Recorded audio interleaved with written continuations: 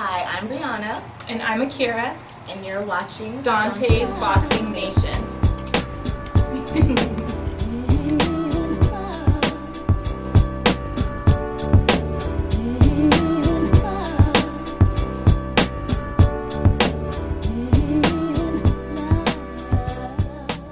Dante's Boxing Nation, what's going on, guys? So in Manny Pacquiao's last sparring session, he looked very sluggish and tired, according to Freddie Roach and his sparring partner, undefeated U.S. Olympian Jose Ramirez, who's 18-0 right now. Now, this is not the first time that Freddie Roach has leaked some information like this when it comes to how Manny Pacquiao is looking in sparring, when it comes to preparing for previous opponents. We've heard Freddie Roach criticize Manny Pacquiao like this before. And we've also heard him go from criticizing Manny Pacquiao to doing a 180 the closer we get to the fight. We all of a sudden hear Freddie Roach say he looks the best. He looks better than he has ever looked before. This is a new Manny Pacquiao, etc., etc.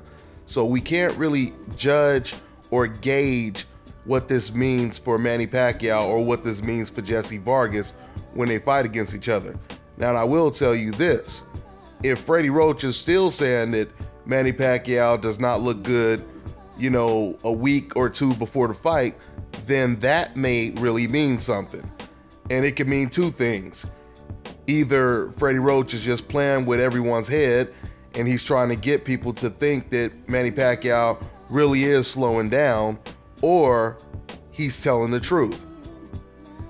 Now, according to Freddie Roach, when Manny Pacquiao first sparred with Jose Ramirez, Manny Pacquiao did an excellent job. So now that Manny Pacquiao is not looking so good, Freddie Roach, he attributes that to Manny Pacquiao's Senate job. And he also suggested that Manny Pacquiao is just getting old.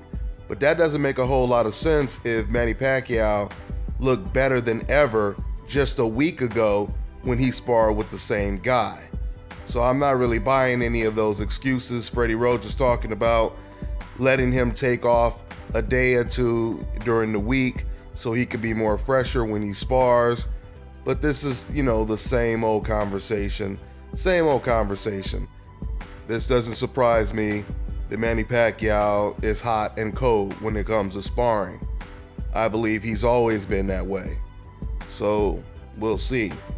We'll see how Manny Pacquiao, I'm assuming Manny Pacquiao will look like the exact same Manny Pacquiao we've been watching for the last 5 years when he goes up against Jesse Vargas.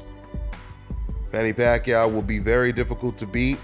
He still has tremendous hand speed, as he showed in the Floyd Mayweather fight. He still has tremendous power. I believe he has really good power, as he showed by hurting Floyd Mayweather in that 4th round. So it's a tough fight for Jesse Vargas. Let's see what happens. That's all I got for now, guys.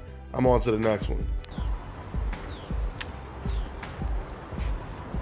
This is Bobby, and you're watching Dante's Boxing Nation.